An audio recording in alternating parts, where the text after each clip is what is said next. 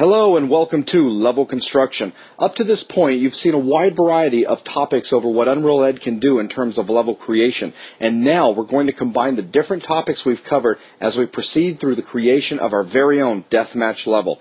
In this series, we're going to walk you through the entire process of building the level that you see right here in Unreal Ed. Logan, let's go ahead and jump into the level real quick. Oh yeah, now as you can see, it's quite a bit more involved than the simple rooms that you've created so far.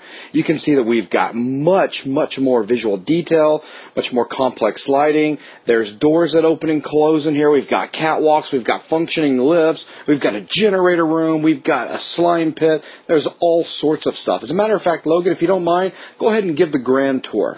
Alright, well, we can see we've got two major rooms in place here. The first room acts as what I'll call the steam room. We've got some machinery lining the walls, we've got a kind of broken tile floor, and we've got a glass-framed hallway or a wall that divides the two. Now, if we look over in the corner, we've got a lift system. This lift system gives us access to the second level inside the room. So we can jump on the lift, ride to the top, and now we're on the second level catwalks. We can follow these across the first room, through a doorway, and into the slime room. Now from the slime room we can see the two generators placed, as well as 4 spotlights along the top of a second lift system. If we wished, we could use that lift system to ride up to the top of the second room, giving access points in both rooms. Now, like I said, this is definitely a lot more involved than what you saw at the very beginning of all these training videos, where we showed you how to take 2 rooms, tie them together with a simple hallway, and then just throw a few static meshes and some lights in there, and all was good. Here, we've got a lot of things going on, and like I said, we're going to walk you through the entire process, setting up the shell, our BSP shell, setting up all of our static meshes. The one area, though, where we are going to slow down a bit is when we get into lighting. We're not going to walk you through the process of placing every single light in this level for the simple fact that that would take a couple of hours.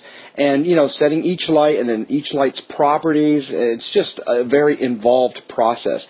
So instead, what we're going to do is when we get to that part, we'll have all the lighting already set up, but then we will walk around to every major light, actually pretty much every minor light as well, and talk about the properties and exactly what that light's goal is, what it's trying to do in regards to illumination.